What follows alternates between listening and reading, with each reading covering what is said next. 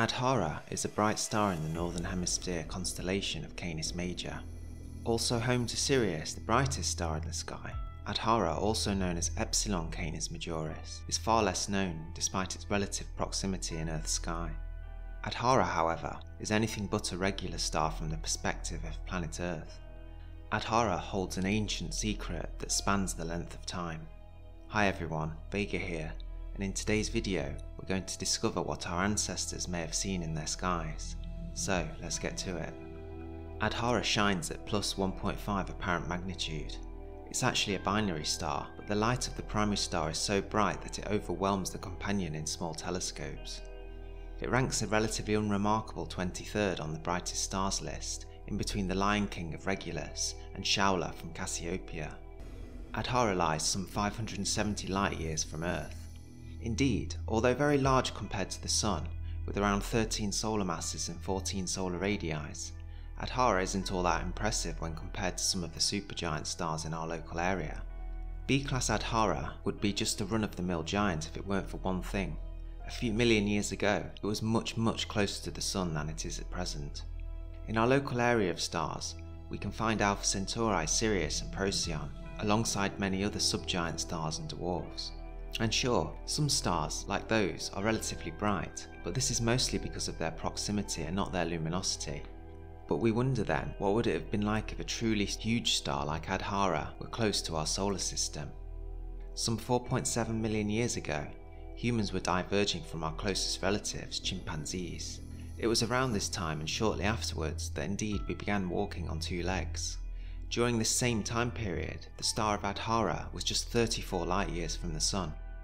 At such a close distance, you may have already guessed that it became far and away the brightest star in the sky other than the Sun, and reached a maximum magnitude of a staggering -4. This is remarkable as no other star has attained this brightness since, nor will any other star attain this brightness for at least another 5 million years. We might wonder then if the creatures that inhabited our planet back then could really have appreciated the fact that they were able to see a B-class star so close by. ADHARA would have been a permanent feature in our skies, shining all day and indeed night if we looked from the right vantage points.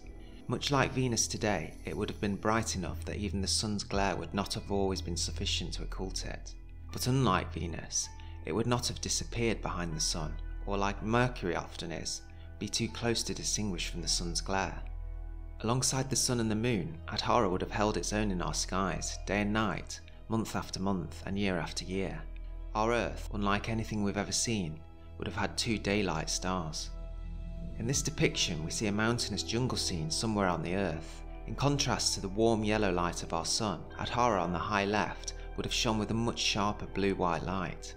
Even as many as 34 light-years away, a permanent feature in the sky. It does make me wonder what ADHARA would have looked like if it had strayed even closer.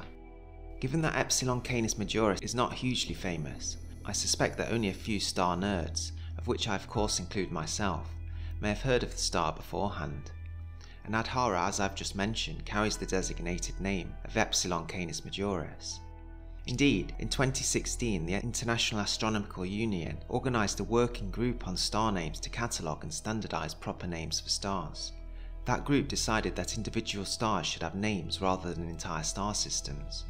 What this meant is that on the 21st of August 2016, the name ADHARA was approved for the star formerly known as Epsilon Canis Majoris A.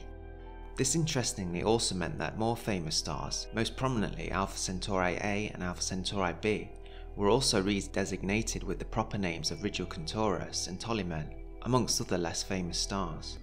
So we know that ADHARA, or Epsilon Canis Majoris A, is the principal star, but there is also a companion in the system that remains without a designated proper name, and is therefore still known only as Epsilon Canis Majoris B. I did indeed scour the internet to find information on this star, but it was few and far between.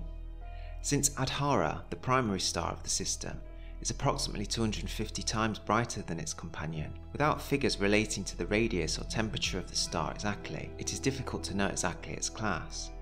The absolute magnitude of a star is defined by the magnitude it would have had if it were viewed from a standard distance of 10 parsecs or some 32.6 light-years.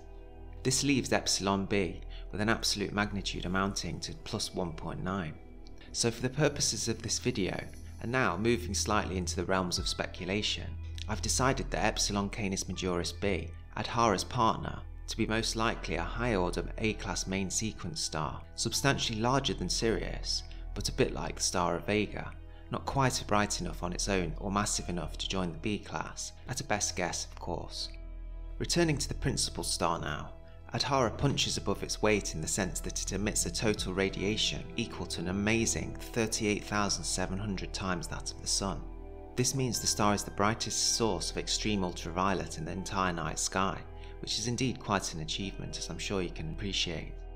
ADHARA is the strongest source of photons capable of ionizing hydrogen atoms in the interstellar gas near the Sun, and this makes it very important in determining the ionization states of the local interstellar cloud.